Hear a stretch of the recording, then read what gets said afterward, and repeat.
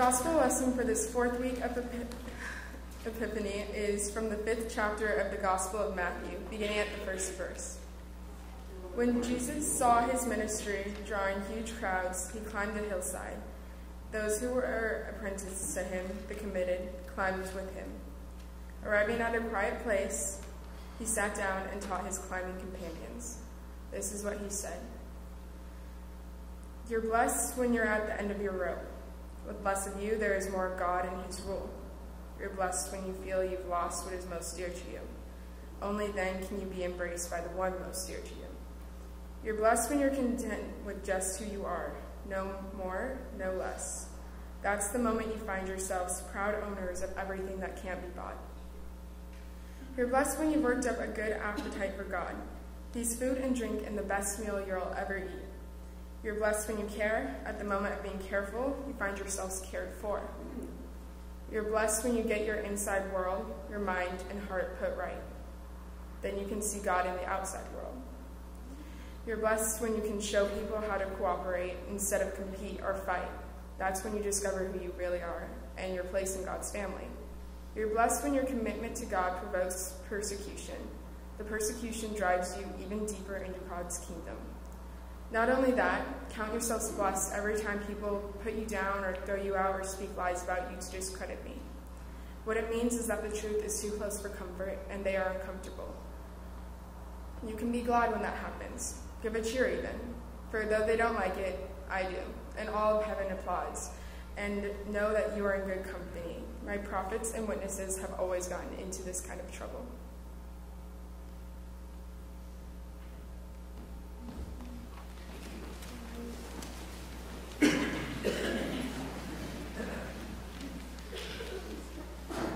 Good morning.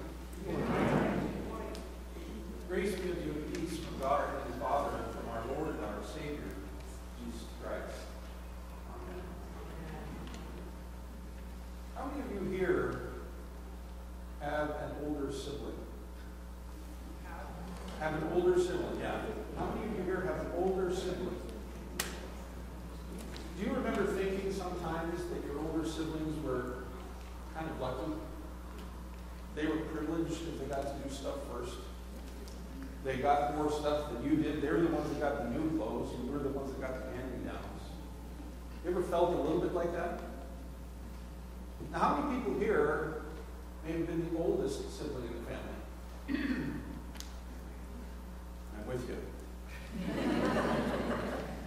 When you're the oldest, you get a lot of pressure from your younger siblings because they tell you all the time, you are so lucky, I wish I were you. You get to do everything first. You get to do everything first, and Mom and Dad trust you, they don't trust me. It's just not fair. You get to be the first one to go from elementary school into middle school, and I got to stay behind. You get to be the first one to go from middle school into high school, and I've got to stay behind.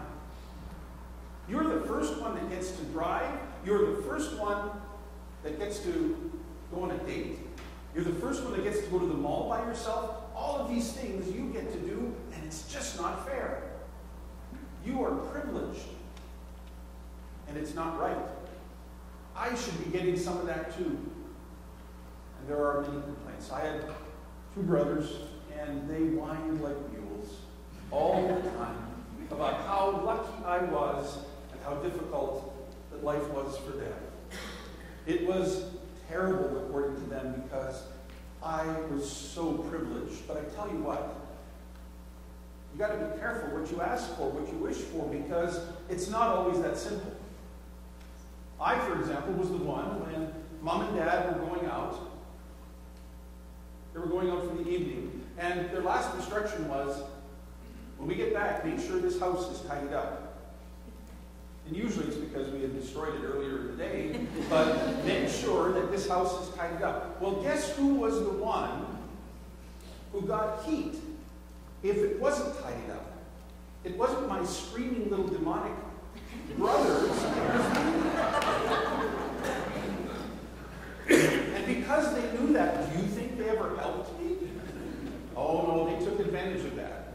I was the one who had to babysit if bail it out somewhere. I was the one who had to do all kinds of things that my little brothers never had to do. When I got my driver's license, who do you think had to go to the store when the milk or bread had run out? It wasn't my mom, it wasn't my dad, it certainly wasn't those little consumers of life that were there with us. It was me. So none of the privilege that I had was anything akin to a privilege at all. Have you ever noticed in different cultures, people understand things differently? We see things differently. There are some cultures, for example, in which it is a wonderful privilege to have many, many children. If you have many children, you are considered to be blessed beyond measure. A family with 8 or 9 or 10 or even 12 children is considered to be a rich family indeed. And for those people in that culture that maybe have only one child or perhaps none at all, they are pitied. Oh, you poor things. Now, on the other hand, there are cultures in which if you tell someone, oh, I've got 12 children, the response is, oh, you poor thing. Our perceptions are different, and it happens in all kinds of different ways. There are cultures, for example, in which the shade of your skin, the color of your skin makes a difference. If you are very, very, very dark, you're considered to be unlucky or without privilege. Those who are lighter complected are the ones who are lucky. Unless, of course, you live in North America, in which case you pay an enormous amount of money to get yourself darker by going into suntan studios. Every culture has things flip-flopped, things different. We don't understand precisely what it is that we understand by privilege. Now, I want you to think about the text that Logan read for us. This is the Message version, Eugene Peterson's paraphrase of the text that we call the Beatitudes, where Jesus says, "Blessed are the poor in spirit, for theirs is the kingdom of heaven. Blessed are those who mourn. Blessed are those who are poor," from Luke and so forth. We have those themes that we hear in this version, but stated differently. And I want you to pay attention because we have a tendency to glorify that language. We have a tendency to think of those things as really nice without paying attention to what it is that they mean. Listen, for example, to the first one. You're blessed when you're at the end of your rope. With less of you, there's more room or more of God and His rule. You're blessed when you're at the end of your rope. Now think about that for a second. To be at the end of one's rope usually describes a feeling of being overwhelmed, being fearful, anxious, uptight. Whatever you want to use to describe it, being at the end of one's rope is not something that we would usually associate with being blessed. And yet, Jesus says here, you're blessed when you're at the end of your rope. The next one. You're blessed when you feel you've lost what is most dear to you. Only then can you be embraced by the one most dear to you. You're blessed when you mourn.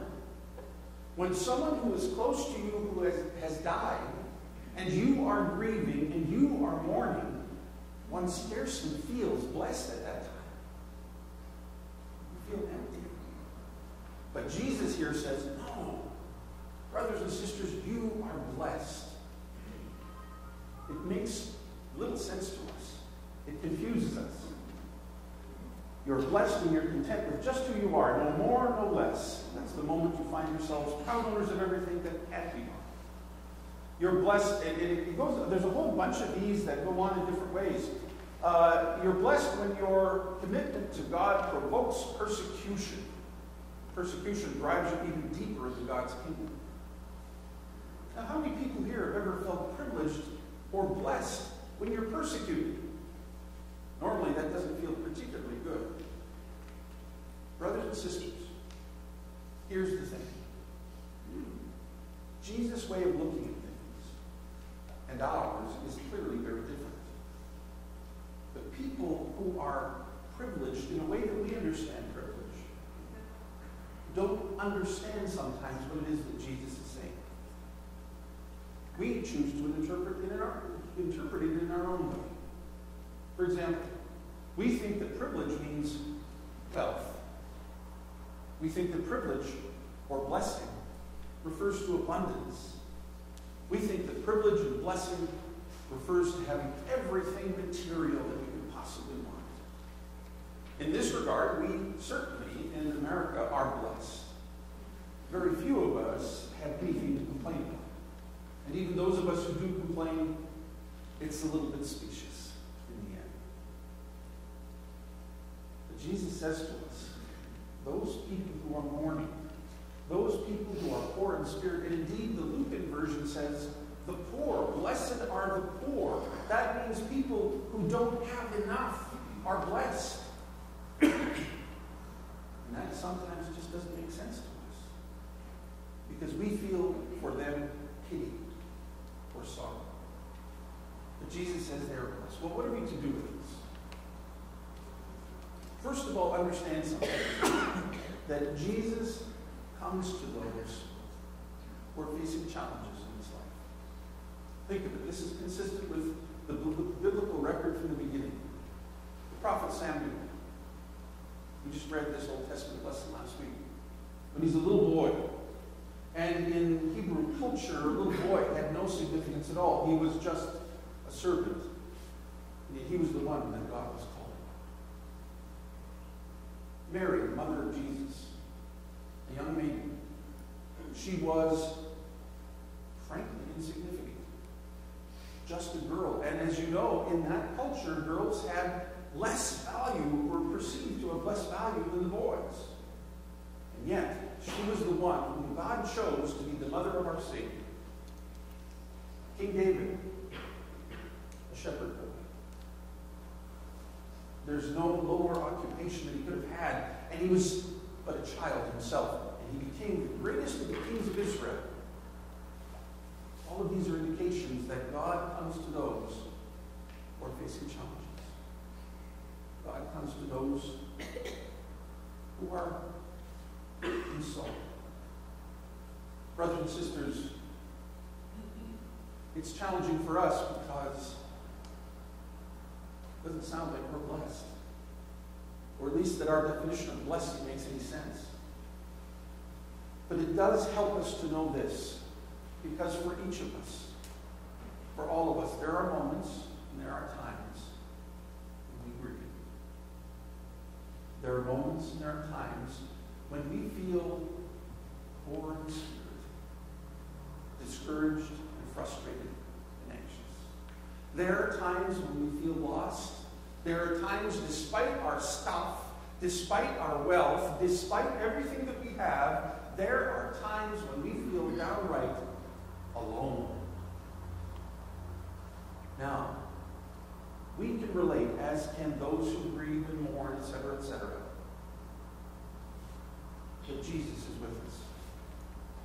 But you and I have a role.